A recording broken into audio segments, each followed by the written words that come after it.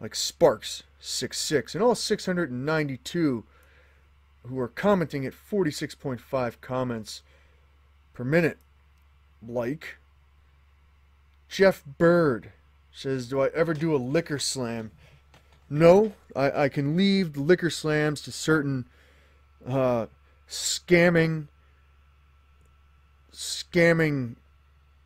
dirtballs here on this platform who continue to talk shit about me personally for no reason, and they not only try to bully me, but they try to bully other people here on this website. And I think YouTube should be focused on eliminating people who bully other people on this platform, because I think it's a low ball move. And it feels good. It feels good to have the platform here. Like, certain people have been talking smack about me, and I have to hear it through a third party that people are just lambasting into what I do and saying that they're better than me and what have you. But I'm going to be on this live chat thing every fucking day. And if I hear any negative bullshit coming from certain sectors of this website, I'm going to dish it right back to you, pal. Fuck you. Fuck you and fuck you. Like, I've been holding that in for years. And now I just don't give a fuck anymore. I'm tired of your fucking bullshit. Straight up. Like, I don't know you. I don't want to know you. We're not friends. Keep my name out of your fucking mouth, because it's fucking pissing me off. And it's pissing me off that I'm only going to continue to create better videos here on this platform, and that's it. Like, I'm a lover, not a fighter. Like, I'm never gonna threaten anybody.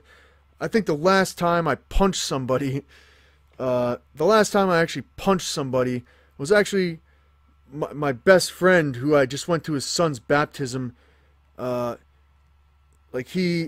my one friend, like, crouched down on all fours.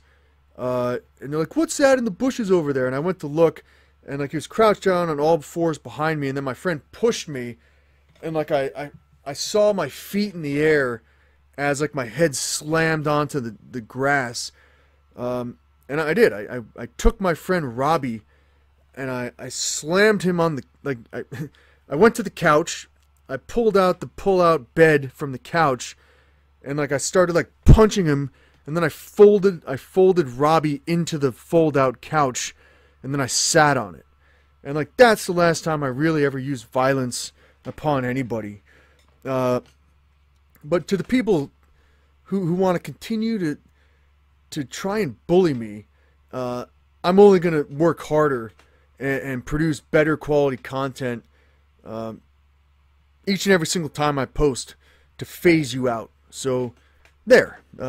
I know this is going to show up on a deleted video. People have been recording these live streams, and that's fine.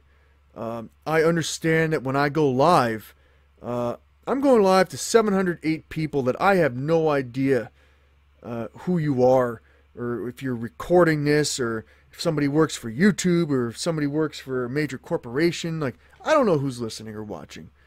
But when it comes to this ass clown, I'll tell it how it is. So thank you for listening. And I'm not mentioning this person's name because it's not worth it. But thank you, Sparks66, for your kind generosity here today. And JS Dandy,